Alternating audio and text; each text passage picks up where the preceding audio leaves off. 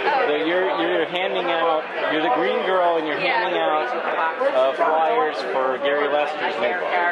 Yes, I am. It's his story online on Channel 37. Okay.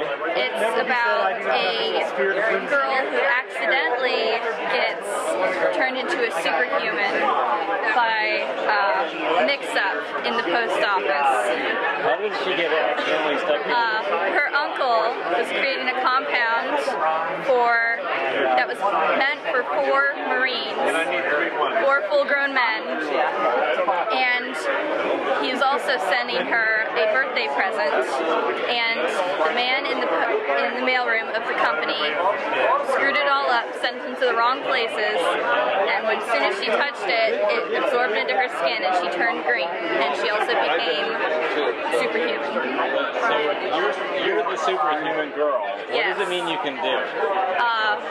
I can see like a hawk. I can see really well.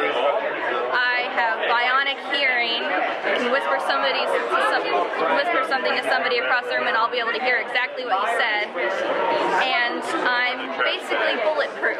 If you shoot me, it's gonna hurt, but I'm basically not gonna feel much. It's not gonna affect me in the long run. Do you absorb the bullet, or does it bounce off? No, it hits me. That's it. Just bounces off. Bounces off. Okay. Kind of like Superman, except Superman doesn't really feel it. And then, do you use your superpowers for good or bad? Definitely. I vanquished some bank robbers that broke into my high school. Keep going for it. Yeah. Took them all out. Okay. And how does the story end? Do you become Marmy again? Nope. The story ends with everybody accepting me for my greenness and my usual unpopular life turns into a popular one, and I've got tons of friends and having a nice party with my idol, Colonel Candace Dare.